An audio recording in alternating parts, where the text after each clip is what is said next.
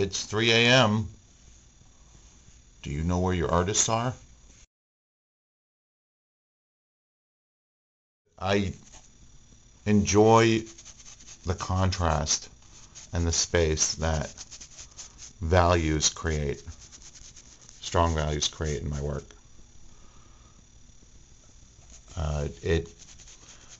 You're dealing with a two-dimensional plane all the time, and so you've got to push it. You've got to push it and create the illusion of space. I really enjoy work, not just my work, but any work that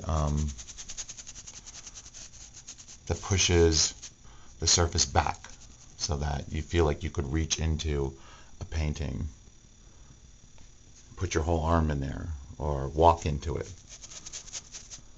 And so you need to do that. You need to push your values so that some shapes or parts of the surface come forward and some go back.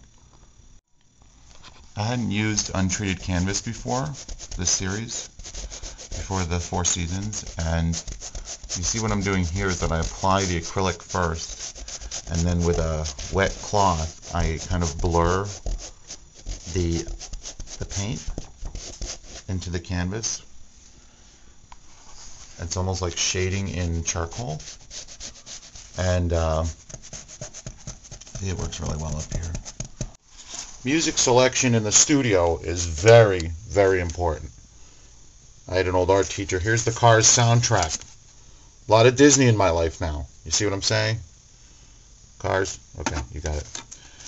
Yeah, I had a teacher who said that if you were going to create great work, you had to fill your brain up with some great work. So she would play a lot of Mozart, all the masters. She said garbage in, garbage out. So you paint to Britney Spears, you're going to get Britney Spears kind of work. Bruce Springsteen. This kind of modeling in my charcoal is done with my fingers like this, just rubbing it through all of this, all the midtones here. I've got a black mark here, and then I make these midtones that shade and create volume. I wasn't able to do that with acrylics or oils until I started using untreated canvas, and then now with the cloth I can drag the paint so that it gets this type of modulation through here. That creates light and it creates space. A rock mix, who knows what's on that? Alexi Murdoch, not bad, right? Ray Charles, can't beat him. Juan Luis Guerra. I know I flubbed that. All you Latinos, just feel free to write a message there that says that sucked the way I pronounced that.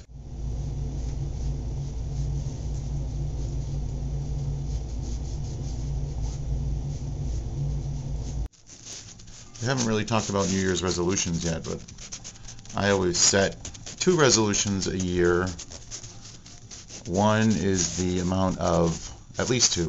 One is the, don't worry, I'm getting to a point that has something to do with art.